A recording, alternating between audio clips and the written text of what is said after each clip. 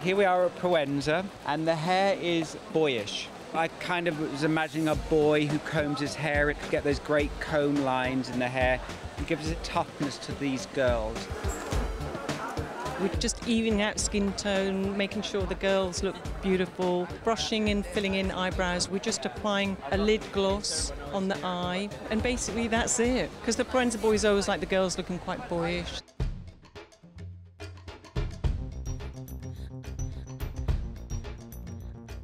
We want to explore the codes of classic American sportswear, like what are those codes to us? We never really reference clothes on collections. This season we want to reference a genre of clothing and want something that felt local in a way. So we're like, yeah, classic American sportswear is something that we really respond to. So what's our version of a polo, and what's our argyle, and what's our plaid, and what's our Prince of Wales, and what's our parka? We're playing off each other that all season. What is our version of all these iconic pieces?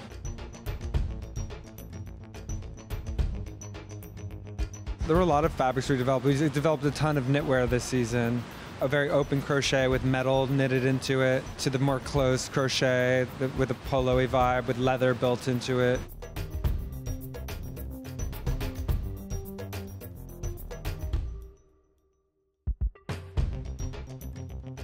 That paper leather stuff, it was a mix of solid and perforation. They had a slight more sport kind of feeling, that section of the show.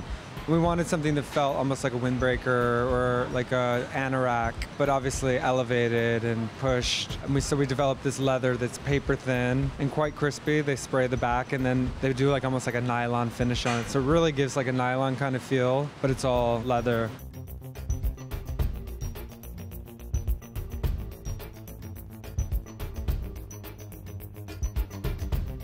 Oh, it was thrilling. Basically, these guys pushed the whole idea of American sportswear forward by like several decades. Even though it was super new, it was pure pleasure to look at it. And I truly believe in 15 years, the show will be historic.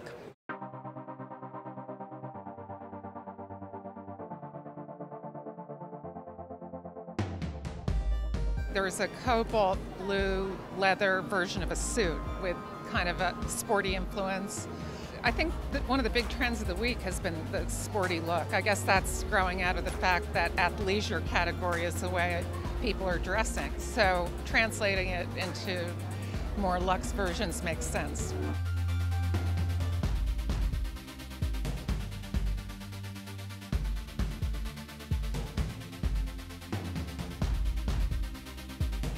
Proenza was a tour de force. You know, it's interesting. Jack and Laz love a contradiction, a color palette that felt somewhat fall, which they love to do, and then reintroduce it for the spring season. A lot of luxury on top of just a truly all-American sportswear collection. I was just thrilled when I saw that show.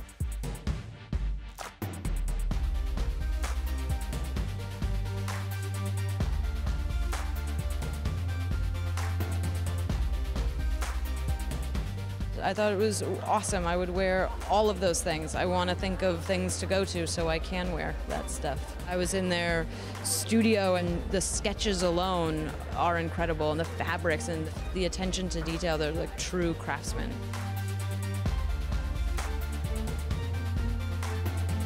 Craft is something that's really important to us and our brand. The idea of mixing technology and sort of things that are really modern and of today with something sort of very old school and handmade. There's always that back and forth between us.